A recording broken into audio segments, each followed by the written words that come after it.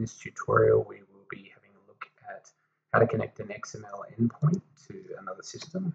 In this case, it's for an Unleash system. So the first thing that you will need to do is to add your system looking to connect, and then go plus system, create system manually, and you'll be adding a new container to the dashboard. Simply enter the text that you'd like to call your new system or your new XML endpoint. That's all free text, so you can put in there something that will remind you of what you're integrating.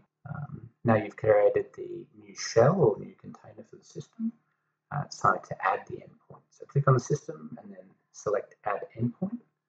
The next step is to name the endpoint you're creating. Again, it's free text, so that you'll be able to visually see what you're integrating.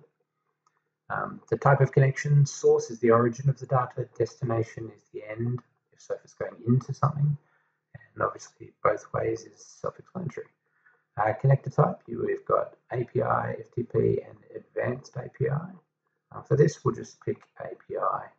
So to get into the data layout of the system, all you need to do is to double click on the actual endpoint you've created. In this case, we're creating an XML endpoint.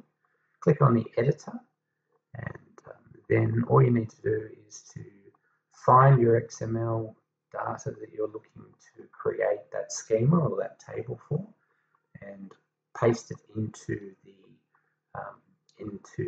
editor on the DSYNC system. Make sure that you've clicked on XML and select OK, and that'll automatically create a table for you.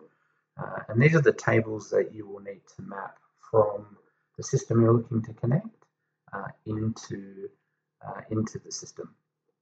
So now you have a new container added to the dashboard, and on the right hand side you will have all of the settings. So if you click on the endpoint, you can scroll down on the right hand side of the panel.